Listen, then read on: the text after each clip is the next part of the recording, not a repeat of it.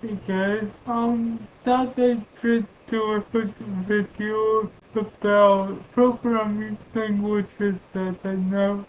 And one of my proper videos I mentioned I knew 9 computer languages, and I've still gotten comments like, wow, how is that possible? And that, so I'll take a second or two to explain how I know 9 computer languages. Well, I'll say I'm expert level on a few and okay on most of the rest. So to begin with, every web page has basic HTML code. So there's basically my foundation. HTML. There's another language that I'm familiar with called that I also is that I primarily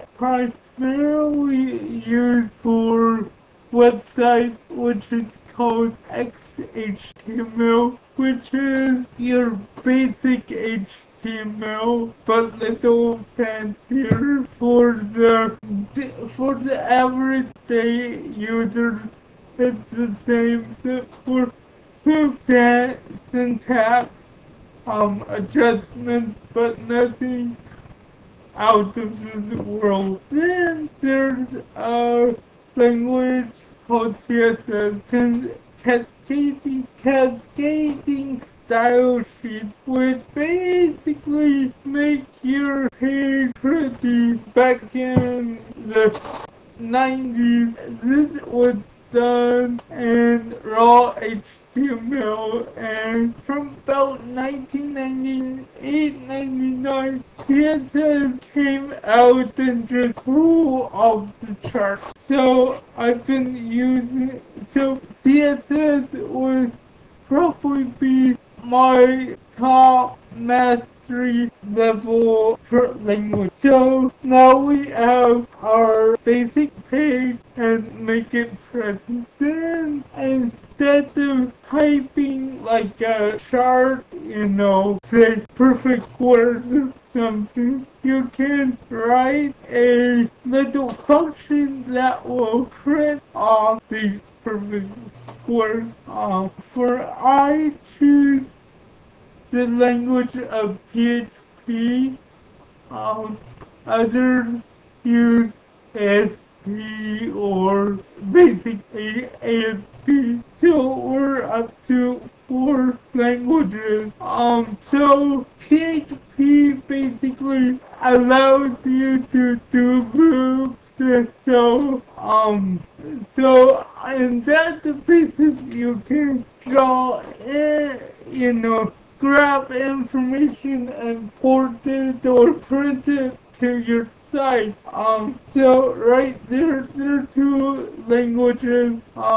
One's called SQL, Standard Query Language, with all databases as a big chart or a big table or a big Excel sheet, and you use SQL says, I want this row and this column information printed on my website, and do whatever you do.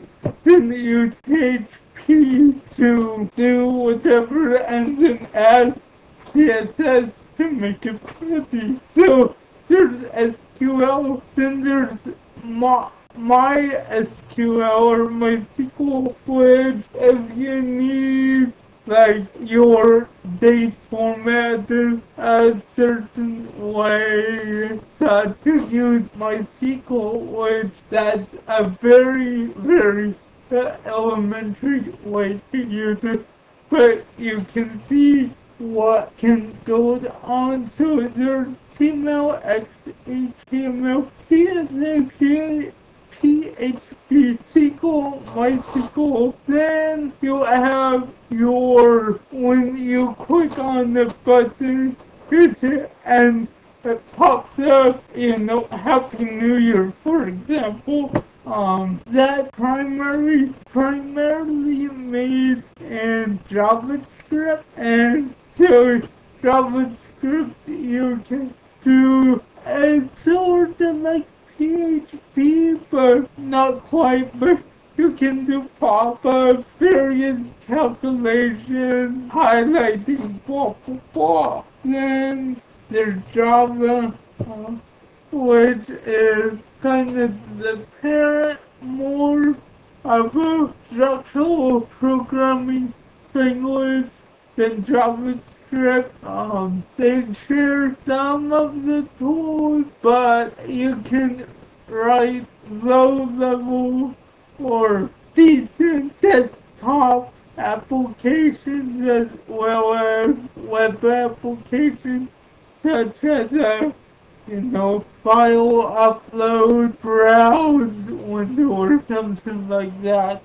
So there's two more, or eight. And finally, there's XML, which is can't use it raw, and you can, but that's various stuff. Those of you who use RSS feeds, the way a feed is generated, it's generated through both XML and the use of either PHP or another language called ASP. And so those are the languages I come with when I say I know 9 computer languages. Java and JavaScript are my work, I don't have that top level of knowledge about it, but it's mainly because I don't use it, and such. I'm also going to start learning ASP.NET with a C Sharp foundation.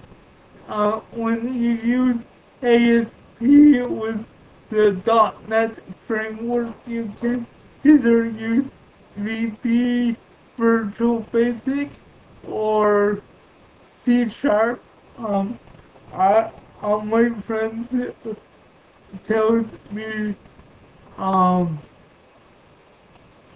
to go the C Sharp background, so that's what I'm going to try to learn, try to fit it in. So, yeah, that's how 9 languages are possible. They just add on and work together.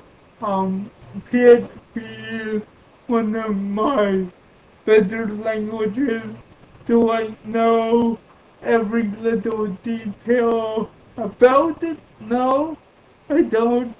The reason is there's 1,500 built-in functions to the language, and of course you can write your own functions, so basically you can have hundreds of thousands of functions in PHP, same with ASP, Java, and JavaScript, so yeah, thanks.